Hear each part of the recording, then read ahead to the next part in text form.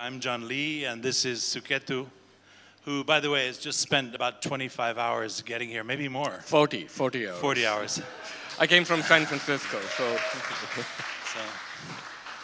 It's great to be in Georgia. If you don't mind, Suketu, I'll take the liberty of opening it by just reading out an extract of your book on Bombay to kick this off, because we're talking about writing about place and how you build stories out of a place. So this is Suketu writing in his book about Bombay, now called Mumbai.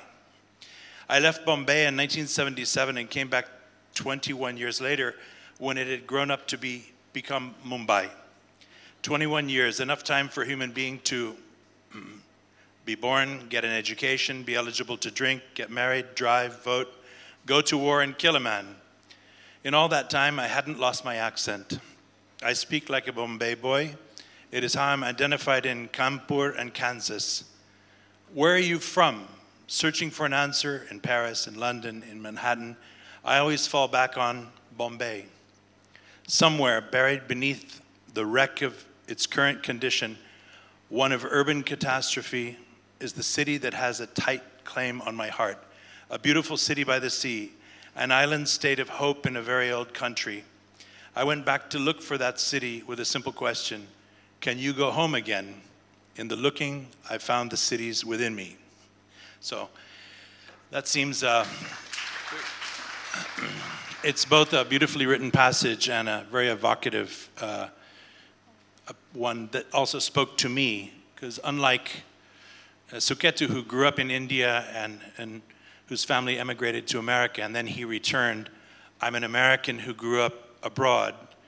I lived in many countries and have always been a bit of a stranger in my own country. I grew up in 9 countries by the time I was 18, and I still live abroad. So for me, this spoke to me, the difference perhaps between the perspective on the world of a migrant or an immigrant, and in my case, of somehow a kind of an expatriate.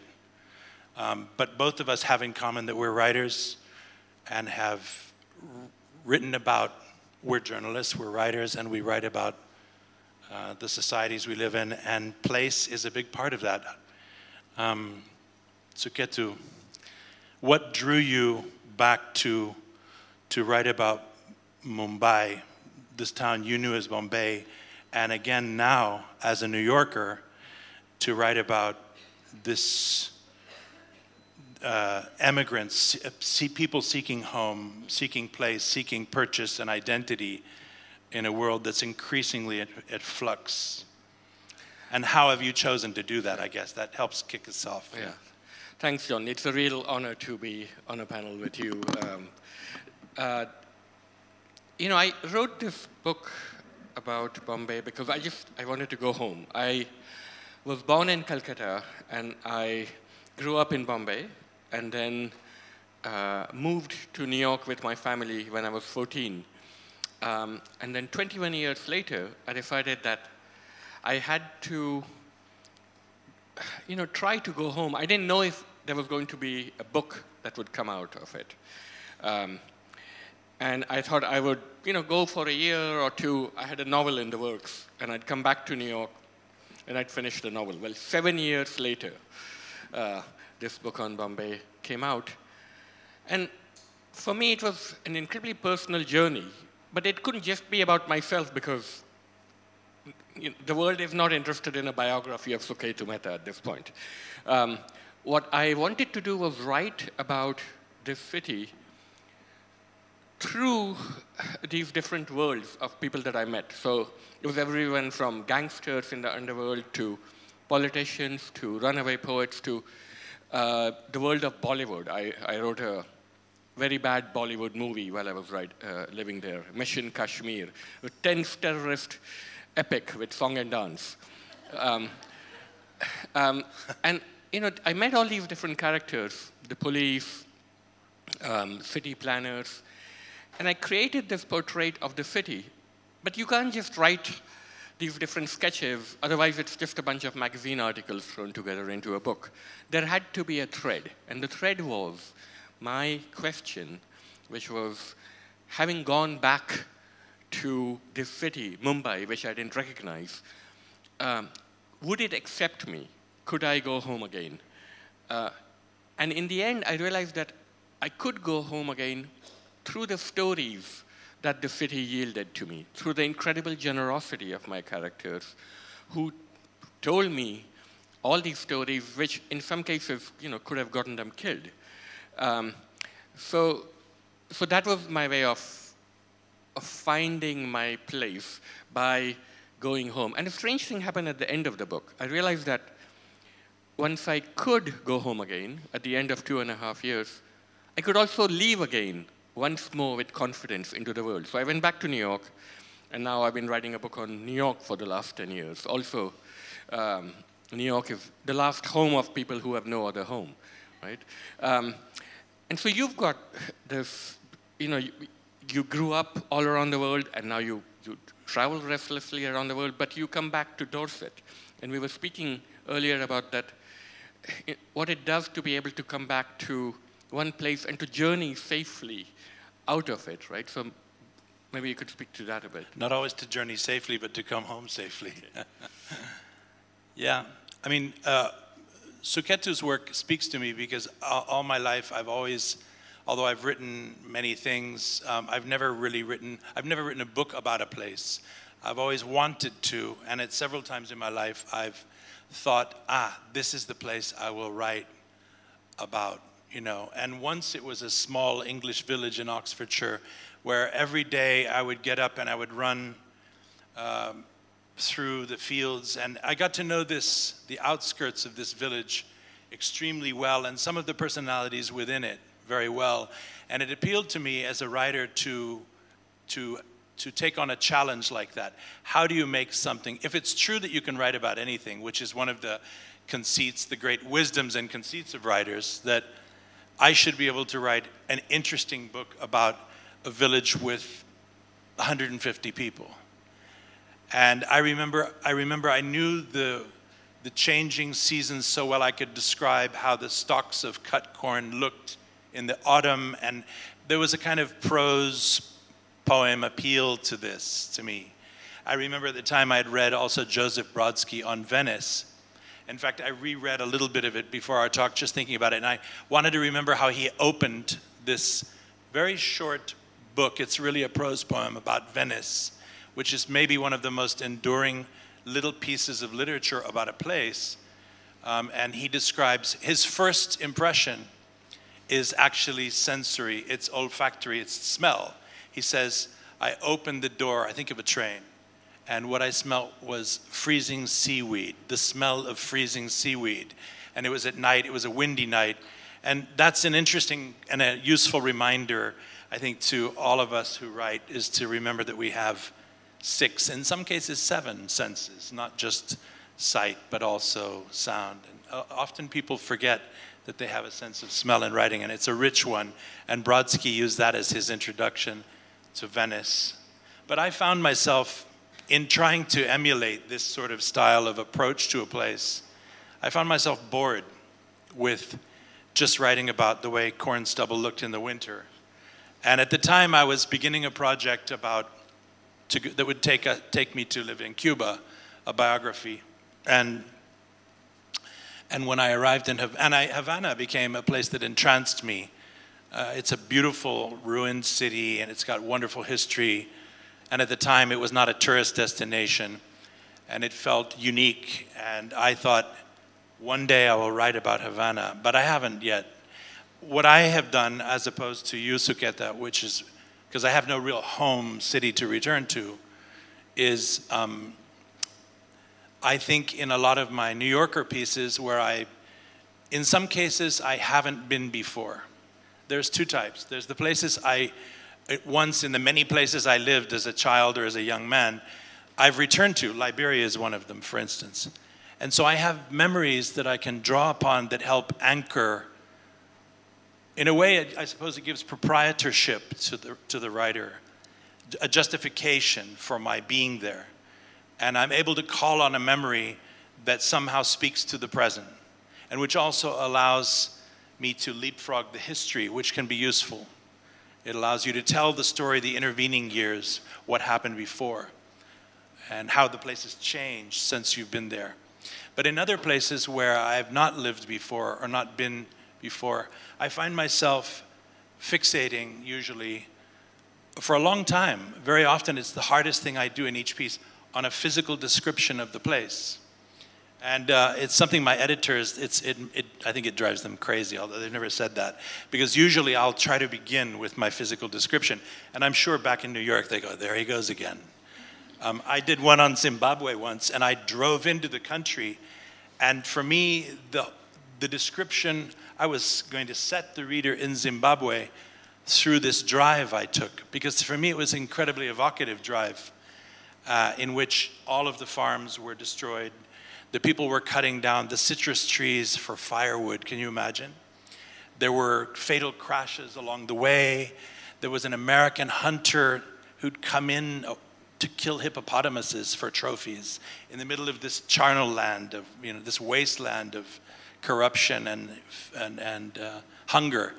And in the end, all of that got cut. I think I managed to preserve a paragraph somewhere in the piece. But for me, it was an important positioning. It's as if I needed my own intellectual GPS, and it always has to do with the physical geography. So I'm not really answering your question. I've gone off on a tangent, but that's all right. That's why we're storytellers. I think this question of place, identity, where you come from, is part of who we are. And as an expat, as opposed to an emigre like yourself, I have similar feelings about New York, but it's the only place in my country where I don't feel like a stranger, because everybody else is too. And so I live as an adoptive foreigner, a Yank, in a small British town in Dorset, in England. And anybody who knows England knows that unless you're born there or traveled there before you were 10, you're never really one of them. They have a unique resistance to absorption of the other, even when you're, look like them. So I have this tetchy or edgy otherness, even in the place I've chosen to live. And maybe I'll write about that one day. I don't know. Yeah. I think that's essential, that sense of otherness, of not belonging, of being vaguely uncomfortable in a place when you go. I'm often asked, what am I looking for when I go to different places? So I don't just write about Bombay and New York. I've also written about Brazil, about Sri Lanka, about Europe. I've just come out with a book about immigration, where I spent a lot of time in Tijuana, in Mexico, Tangier, in Morocco. So what am I looking for? And there's a passage in the Italo Calvino book, Invisible Cities, which, if you guys haven't read it, it's an absolute masterpiece. So Invisible Cities is a short book. It's a series of conversations imagined conversations between Marco Polo and Kubla Khan. And Polo is telling Kubla Khan about all the cities that he has visited, and they're wonderful and fantastic cities. It's like these little prose poems. And then in the end, the Khan says to Marco Polo, he says, I notice there is one city of which you never speak. And Polo says, what is that city? And the Khan says, Venice. Venice, of course, is where Marco Polo is from. And then Marco Polo responds, what else do you think I have been speaking to you about all this time? So wherever Polo goes, he's looking for the universal Venice. And so where I go to Rio de Janeiro or New York or even Tbilisi, I'm looking for the parts of Bombay that are in these cities. And this morning, I remember I was looking out over the street. It's this narrow street that my hotel's on. And there was a grandmother pruning the bushes. There was a police car downstairs with some guy with his hand out with a cigarette. There were school children running around, and this apartment block that I know well in Bombay, this drab gray apartment building with air conditioners stuck on the outside like scabs on the building. And I thought, this too is a part of Bombay. And if I went out and I spoke to these people, I would find my Bombay there. So, I mostly write about cities. And there's two groups of cities in the world. There's the big, successful, rich cities like New York and Paris and London. And then there's the vast, sprawling megacities of the world, of the developing world, like Bombay and Kinshasa, Lagos, Sao Paulo to some extent.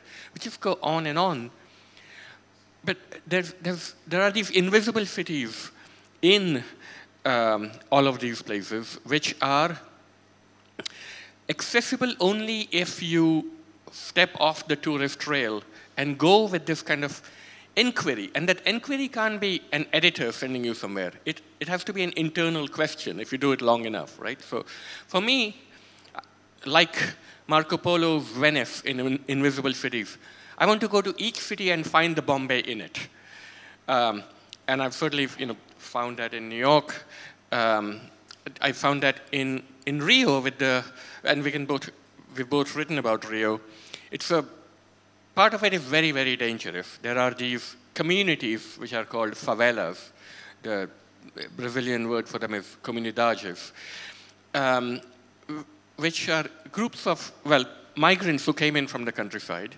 And now most of the economy there is a kind of drug economy. So when I went to Brazil about 10 years ago, I got fascinated with these favelas. And I remember going to an all-night dance party. It was called a baile funk. And it was this surreal scene. You enter this slum colony at midnight. It's on the hillsides. And there are teenagers with AK-47s guarding the entrance to this. And then you go in, if you're allowed in, and then you dance all night to this incredibly compelling beat, this kind of Miami bass soundtrack. And everyone on the street is stoned. And there's grandmothers dancing and children dancing. And the lyrics of the songs, it's a kind of a Brazilian hip-hop called baile funk. It's all about cop killing and underage sex. And at any moment, a gunfight might break out, because often at the baile funk, rival gangs will shoot someone who's informing on the police or has defected from one gang or the other. So at any moment, anything might happen, and everyone's stoned out of their minds. And I didn't know what I was doing there, but I just knew that it was somehow mysterious and alluring, but also reminded me of the street parties I'd been to in the Bombay underworld, right? So ostensibly I was writing about Brazil, and nothing happened to me at the baile funk. I did actually get held up at gunpoint, but that was in Sao Paulo on the richest street in Sao Paulo, the Avenida Paulista. So when I'm digesting these experiences, when I'm writing about them, I'm looking inward. And I think, you might experience the same thing. I'm looking to find my home in places which are very unlike my home all over the world. Yeah, absolutely. You touched on something just now. I hadn't thought it when we were chatting before, but I did now, which is that I think one of the things I look for, and which in my own exploration of Rio, I also went into a favela and got to know some of the gangsters that rule that part of the society. And they live in permanent coexistence with the state. The gangster I got to know in the place I went called Morro de Dende in 2009 had a rap song named after him and his exploits. And at the time he had been 10 years fugitive. They still haven't caught him. And he lives in plain sight. Why? Because el asfalto, the asphalt, which they call the civilized, legally constituted part of the society, you know, where the buses run, sometimes right at the end of their hill, where the police are, and there are judges and mayors and people going to work and so on. And their life is also run by a kind of mafia, particularly in Rio. The police have their own gangs, they compete for control of the city's illegal economy, and also its energy supplies, telecom supply, everything. This is the way it runs. And so in discerning this, this duality that's so prevalent, so easy to see in a place like Rio, and it's also a place of surreal beauty with those mountains by the sea, and the vast, you know, extreme differences between the rich and the poor, and the color composition, usually, of the rich and the poor as well. It became a place that compelled me deeply, and I think what I was drawn to was in trying to examine this borderline that I think I'd seen throughout my life, as you had you were reminded of Mumbai or Bombay, and I was reminded of all of the other places I'd lived where what is the legally constituted order of a place is in question and lives in uneasy and in some cases unresolved coexistence with what is supposedly criminal or clandestine. I had seen it in New York back in the days of crack. I lived in Brooklyn, a Brooklyn that now is hipsterized and, you know, gentrified. But at the time, I could never get a cab into New York City, into Manhattan, which was New York City at the time, right? And nobody I knew in Manhattan ever came to see me in Brooklyn. And sometimes there would be gunfights. The only restaurant nearby was a bulletproof Chinese takeaway. And literally it was bulletproof. The house, or the rather apartment building immediately behind this one, which stands on a major avenue, was a crack den, and the police never came there.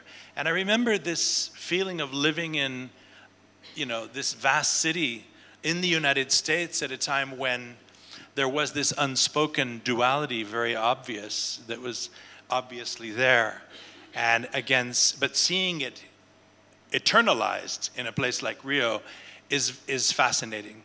And I suppose maybe in thinking, I'm thinking aloud here, maybe for me that is a kind of search for a place, because I spent a lot of years going and visiting and living with guerrilla groups and becoming fascinated, because although they were sometimes in control of a certain territory, they had to move around, and they carried their societal lore, they carried their folklore in their heads. They had an oral history. In some cases it was attached to, this is where comrade such and such died, this is where we had that battle. But it wasn't part of the legally constituted press or history books at all. You had to go into the clandestine life of the guerrillas and live with them for a while to see it and to know it, and it only existed orally. They were like an uncontacted tribe, in a sense, and this fascinated me. So in a sense, I guess I have always been attracted to this idea of the imaginary homeland, or the place that exists because it is told as a story, because of storytelling, which is somehow as real as the other story told, which is basically told by the markets and real estate developers, isn't it?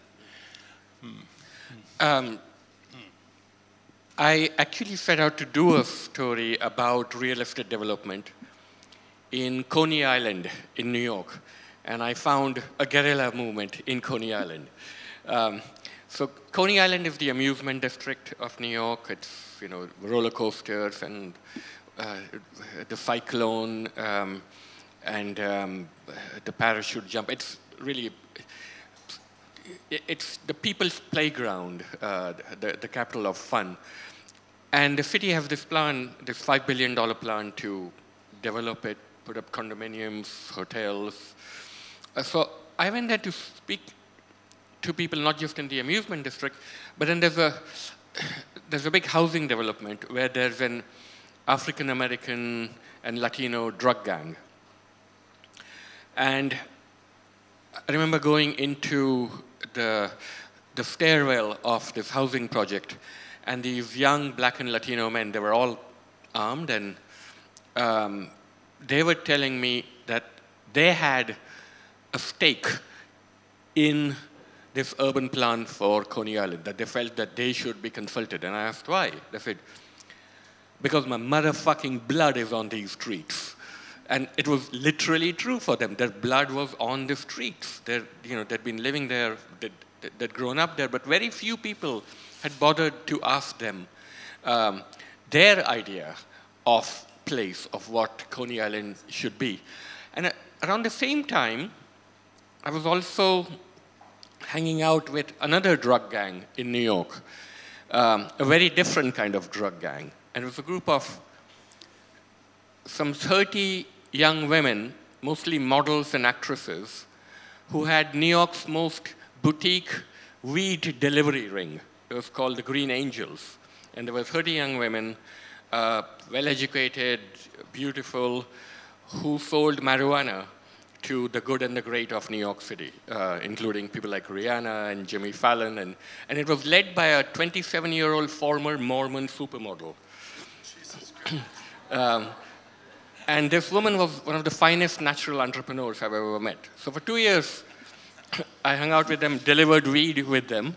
And I saw the two very different systems of justice in New York. These women, because they were attractive and poised, could get into any building in New York. No doorman would ever stop them. In 6 years of operation, they had never once been stopped by the cops. And they made much more money than the African-American drug gang. But the African Americans were in and out of jail all the time. They were, they were also selling weed. They were also selling, heroin and other drugs. But it was really interesting to see the two different systems of justice and also the different economies of these drug gangs.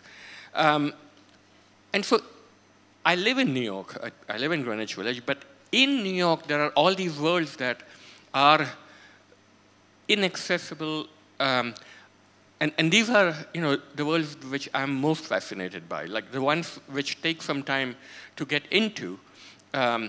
It's not just a professional challenge. These are the stories which you were talking about, unwritten stories or untold stories.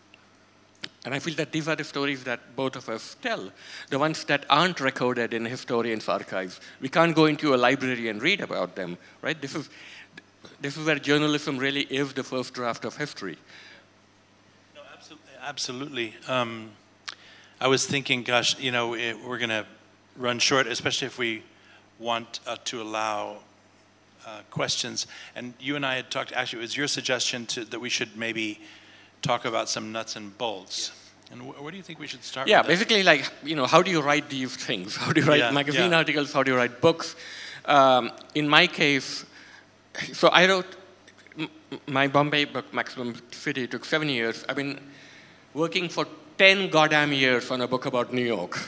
And at this point, I feel like I've spoken to every New Yorker.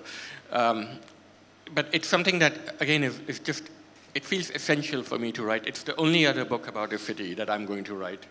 But in the meantime, I interrupted or paused the New York book to write a book about global migration, which has just come out in the US. It's called This Land is Our Land, because I felt compelled out of rage, out of outrage, about the way immigrants are depicted around the world.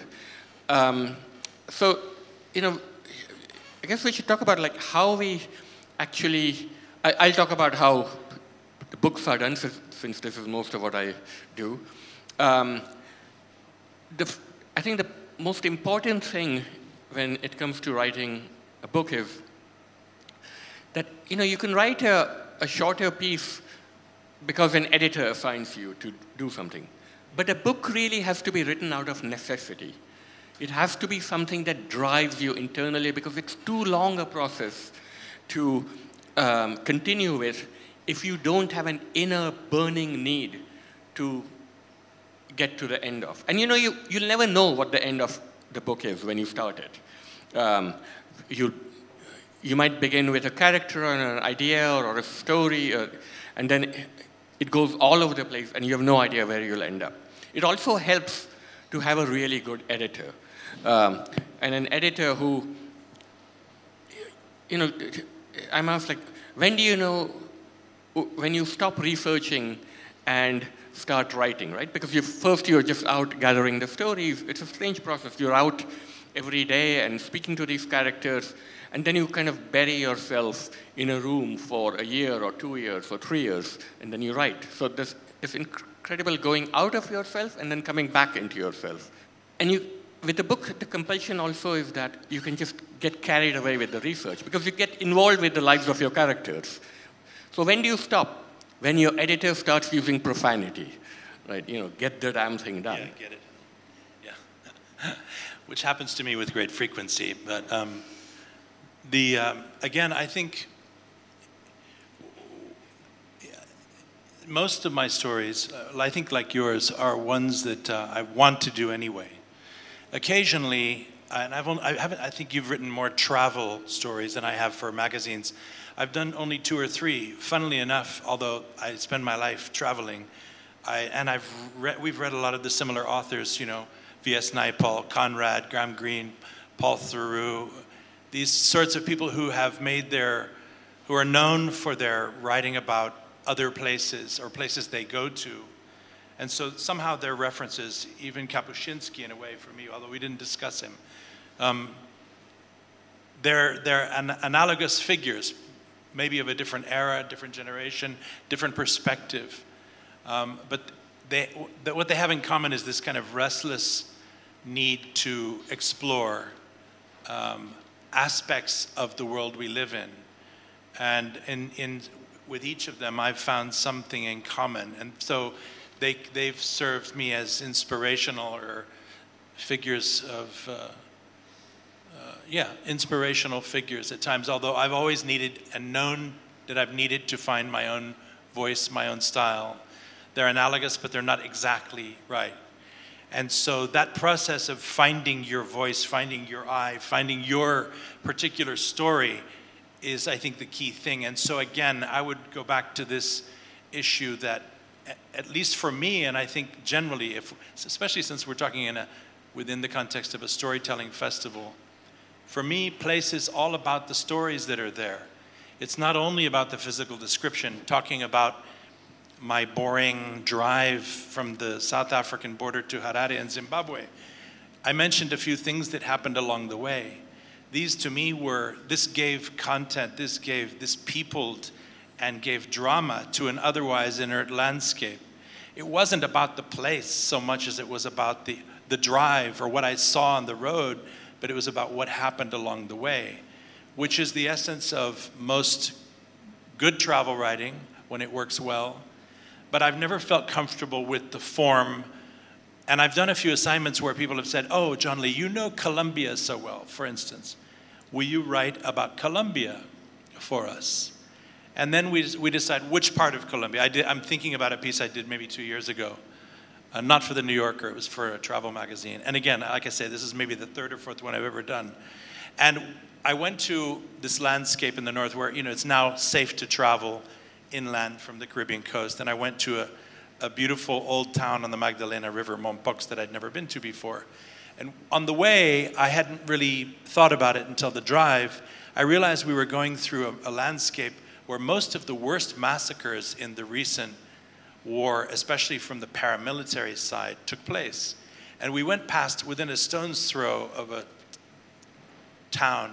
village called El Salado, where I think it was 2002, a 3-day massacre took place where these guys came in and literally murdered, raped, took apart people in the soccer pitch at will. And they had a band playing. They all did it in accompaniment to music. It was the most horrific thing ever. It's worse than Saw 3,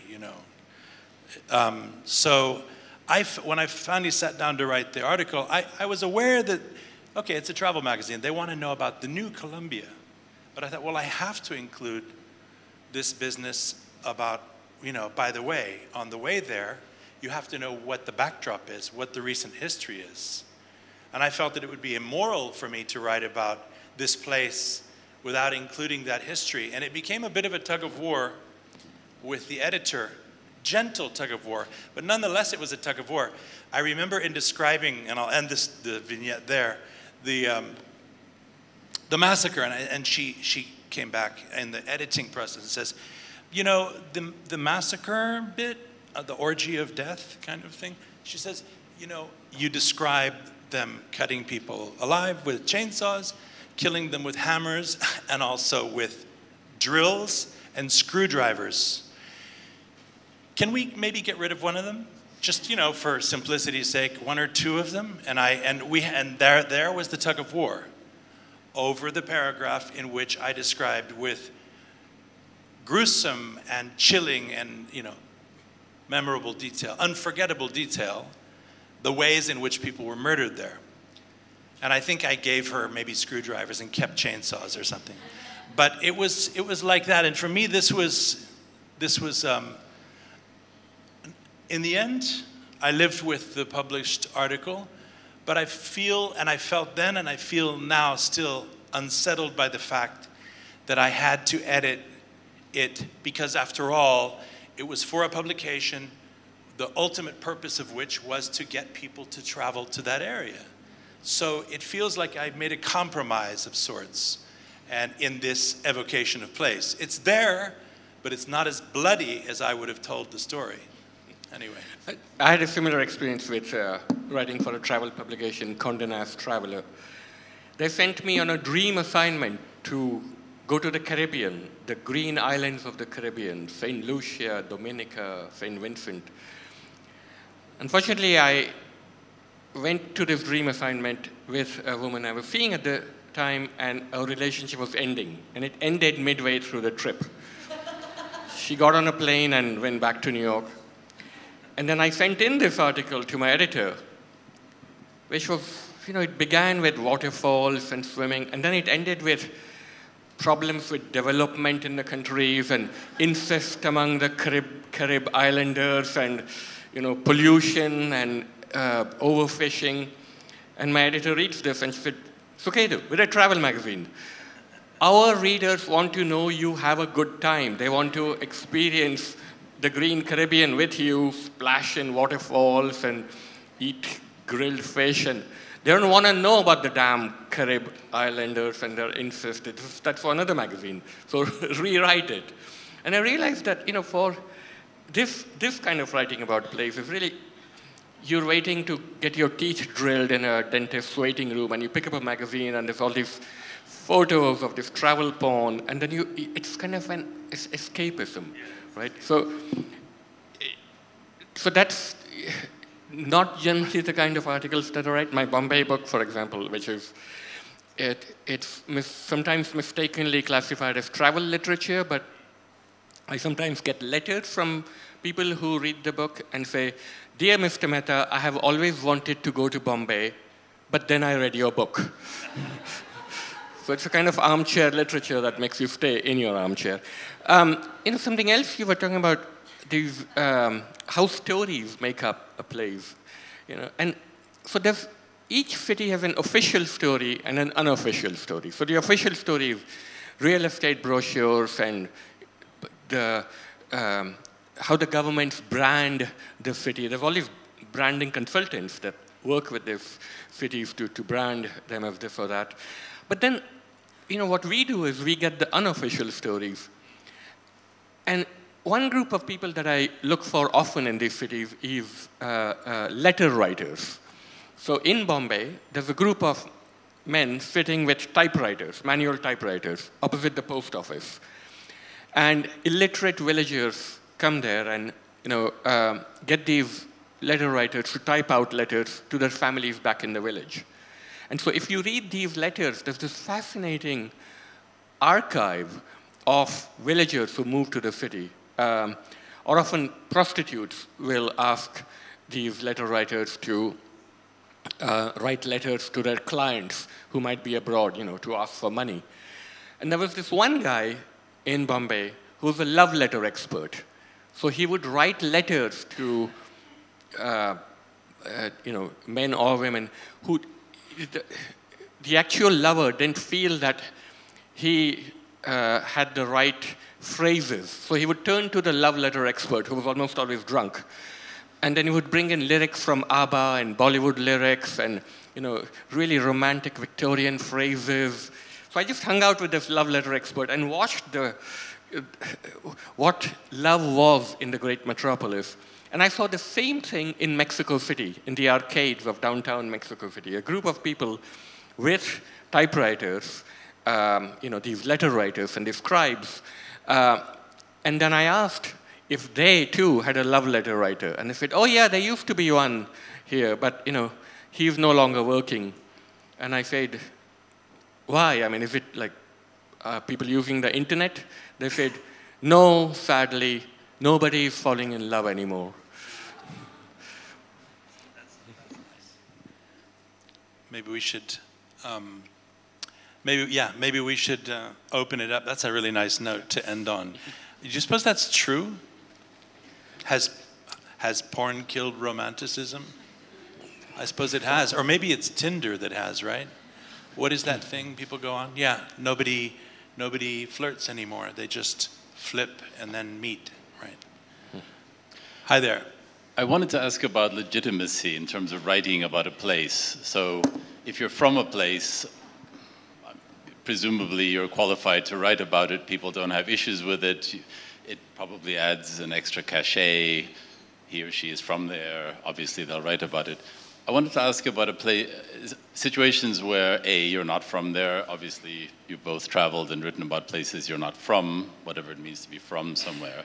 But it becomes even more complicated when you're white and writing about South Africa, or you're from another colonial, sort of former colonizer writing about a colonial place and so on. How do you deal with the challenges involved in that? Like basically, who are you to write about this? How dare you write about this? Yes, you've come here. Yes, you've seen it. But why are you the one to write about this? That's an excellent question, and one we were just discussing before we came here. Who has the right to write about a place, right? There's all these questions of cultural appropriation. And it used to be with travel writing. Generally, it was white men going out and exploring, the empire. With some exceptions, there are also white women who were allowed to go and write about the other. And I was telling Jon-Lee once at the magazine National Geographic, they wanted me to write for them, and we were batting around ideas. And I said to them, so National Geographic particularly was known as this magazine where people would go out, Americans or British people, and they would go to places like Africa and then bring back stories of tribal Africa and have lots of pictures of topless African women. And I said, what if you had a special issue of the magazine with Africans or Latin Americans or Asians and got them to come to America and write about, you had Congolese writers writing about Iowa. You had Paraguayan writers writing about New York. How about if you have the other examining the self? They said, great idea, and of course never did it. So there's now a wave of non-white writers going out from outside the imperium and coming into, that's why I have a publishing contract to write a book about New York. Sometimes it's a challenge to write about a place that one has no idea about, like Brazil. I went there for 2.5 years, and I was writing about it, but I didn't really speak the language. And it was more of a challenge, and I asked myself this as our common friend William Dalrymple. He is an Englishman who would write a lot about India, and he had these same questions. Like, he writes about the Mughals. Like, could he, as a white Englishman, write about the Mughals? Well, it turned out that he comes from a family of colonial administrators, and now he actually lives in Delhi. So I think it's legitimate to have these questions of who has the right to write about what, but ultimately, as writers, we give ourselves the license to write about any damn thing we please. I would like to write about Ingmar Bergman or the history of ice cream. I don't just want to stick to topics about India. I mean, you know, this question sometimes can be just, Tolkien wasn't a hobbit, so could he have written Lord of the Rings? Tolstoy's not a woman, could he write Anna Karenina? Yeah. Well, now there's this debate, isn't it, in Hollywood that's begun that certain in the LGBT community have started saying that unless you're gay yourself, you shouldn't perform as a gay actor. In other words, play a gay role. I think, you get into really troubled waters when you start having these kind of, this zealous, censorious approach to how we tell stories and how we perform. It really limits the atmosphere, the necessary atmosphere of freedom, I think, that creative people need in order to operate. Repression also works, but it's not very happy. As a white guy who writes about all other parts of the world, I fall back on your last statement. We write about what we damn well please. It never occurred to me that there could be an issue, maybe because of my upbringing. I grew up in all of these different countries. I feel very conversant, especially in Latin America, but also Africa, although I'm white, because I lived there and I had very formative experiences there amongst Africans, in West Africa particularly, but also East. And then, I have a polyglot approach to life. We had a multicultural family. My parents had children and also adopted children, so I have a multi-hued family. And that may be an unusual experience, but it made me just plow on through life. And it wasn't until about 4 years ago, maybe no, a bit more, 6 years ago, I did a story I went to the South Sudan for its birth in 2011. It's now, of course, a miasma of gore, right? It's fallen apart into a civil war. And I always try to read about the place I'm going, especially if I've never been there before, and I had not been to South Sudan. And I, read articles, but I also look for books. And I look for fiction and I look for history. And interestingly, Sudan was the first of the British colonies to become, it initiated the great decolonization process. I think it was 56, if I'm not mistaken. It was the first to go, and it was never a well-defined country. It had kept changing its name. It was the Anglo-Egyptian, condominium at one point. It kept changing its name. It finally ended up as Sudan, a British colony, and then disappeared. The only books I could find of history were British colonials. And the closest things I could find to Sudan that somehow spoke to me of that earlier experience in which the ill-defined borders of that region were books by authors who'd written about Somalia and Ethiopia. It was curious. There was almost nothing there. So I felt there was a kind of clean slate, but for the first time I realized what a lot of people have for some time, which is that there are entire countries and societies who have not been able to tell their own story. Someone was saying this last night in the opening session about Georgia, the inability, it was Natalia, the inability of Georgians to tell, or the struggle to tell their own story over centuries. And it's something that I think is a really valid and important observation to make and something to know. And I very much felt it when I went to Sudan. But I also felt that I had as much a right to write about this weird concoction of a new country as anyone else. I found myself rubbing shoulders with missionaries, mercenaries, warlords, tribesmen, UN people, and NGOs who felt they had the ultimate right to define what was happening there. They had banned the word tribalism almost from discussion as a kind of cultural no-no, something that you don't say anymore. Of course, it turned out to be tribalism, which is precisely what doomed the newborn country. And so again, I would argue against this kind of trend we have in sometimes really well-intended, amongst well-intended liberal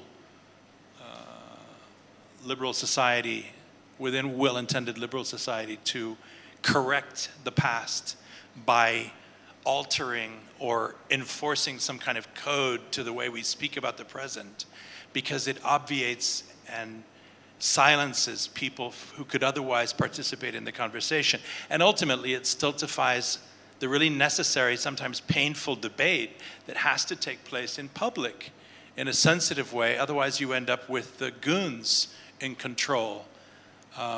You know, and I'm speaking, of course, of Donald Trump and others like him, who say whatever they want and don't worry about these niceties. But this issue of cultural appropriation, I became aware of as a result of that story. I've been aware of it ever since. As a writer, I'm thrilled to see people from the countries now emerging, not just now, but have been for years. Some countries more prolific than others, and they have become the narrators of their societies. But for a long time, in some cases, they didn't have that ability, they didn't have that capacity, and there's an overlap. But I don't think that, you know, just as, I don't know, Zadie Smith lives in London, and you know, she comes from a different background. We have a new kind of cosmopolitanism that's taken place in the world. You have an amazing publishing industry in Nigeria, which has given voice and a world stage to Nigerian authors that simply didn't have it 20 years ago. And that's a good thing. But I don't think that that means that I can't, if I want, go to Nigeria and try to write about something there. The reader, the public, will ultimately decide whether I've crossed the line or not. You either have an audience or readership or you don't. And it's based upon, I think you know, people have a bullshit detector or maybe an ethical or morality detector, don't you think? It's also a question of who the gatekeepers are, who the publishers are, who decides whose stories get told, who's on the prize committee that decides what books get awarded. You know, and so I think I understand when people say we should be allowed to tell our stories, and there's too many other people from outside who are telling our stories. I think there should be a level playing field, and that's where it gets more complicated. The question of who chooses what stories get told. Someone else, a young lady here, maybe. Hi. I'm lucky enough to have lived in a couple of places that you mentioned in this talk, Venice and New York. And one of the things that's really fascinated me about living in those places is how the people kind of move through the city. And as you become a New Yorker, or as you become a Venetian, or if you are a Venetian, you move through the city in a different way to the tourists. And in Venice, it's particularly interesting because there are only 50,000 Venetians and there are 20 million tourists every year. And I started to notice the Venetians would dart off in different directions off the tourist route and kind of take these little back alleys. And it wasn't necessarily a shortcut, it was more a question of ownership of the city, I think. And in Tbilisi, I live in Tbilisi now, and like my friend here told me about how to move through Tbilisi. He said, like, just focus on where you want to go and move in that direction. Don't look at the map, because the map's going to send you on some kind of meandering hairpin bend. Just go and there'll be a way. And that kind of, I think, speaks a little bit to maybe to Georgian mentality, I don't know. But I just wondered if you made these kind of observations about in the places that you visited, because I think it speaks a lot to how the people of those cities are as well. I think everyone should live as a tourist in their own city. I think, you know, sometimes I just get on a sightseeing bus and go around New York. I mean, 1 out of 5 people on the island of Manhattan is a tourist. So just like Venice, it's like Paris, the city is getting overrun by tourists, and where I live in Greenwich Village, you're more likely to hear Portuguese and French and Italian than you are, you know, that New York accent. I like getting lost in cities. I think so. One of the problems with having GPS at our fingertips is that we don't get lost enough in cities. And that's my favorite way of exploring a new city, or even the city that I live in. I've been living in New York for 40 years now, on and off. And there still are streets that I've never been on. And part of it is not seeing the city by car, but by actually walking. And so the older cities, the cities that I like most, the ways that I like to move through cities is actually just following a lane and getting lost in the maze of the cities. This is very hard if there's a big expressway across your path and you can't cross it. And many of the newer cities now in the world, unfortunately, have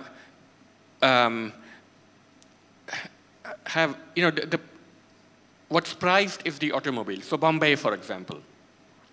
Bombay used to be a great walking city. No more. It's just overrun with cars. And the more cars there are, the more the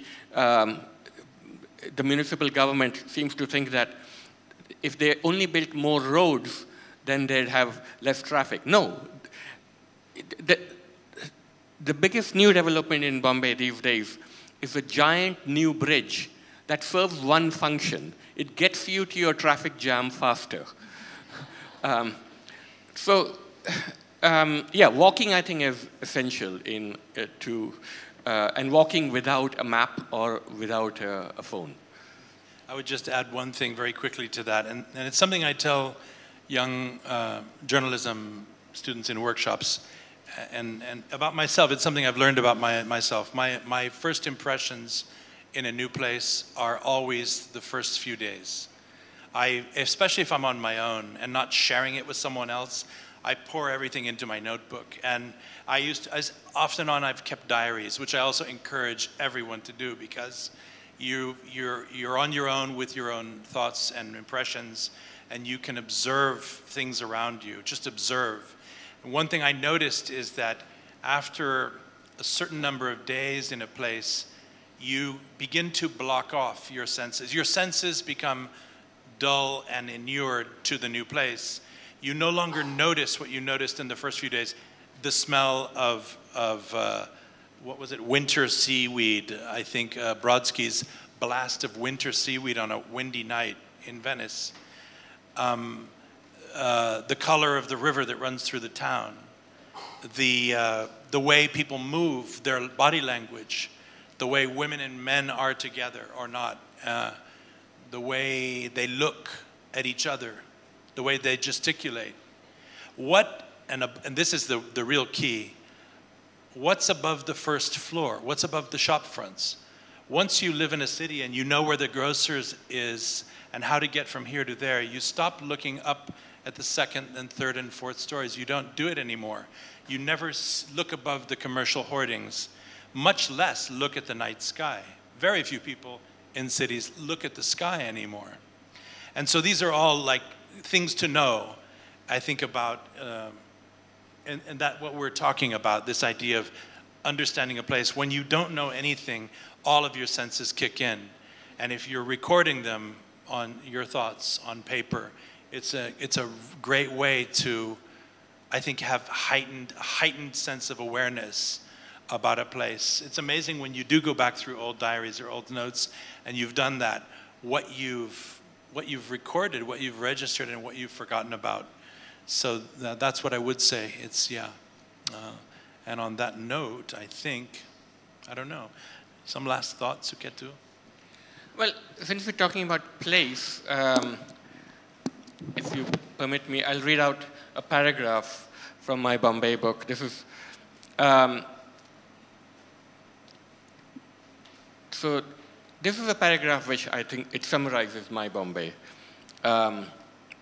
So when I went back to Bombay, it was a riven city. There were these incredibly bloody Hindu-Muslim riots. People had been burned alive for belonging to the wrong religion.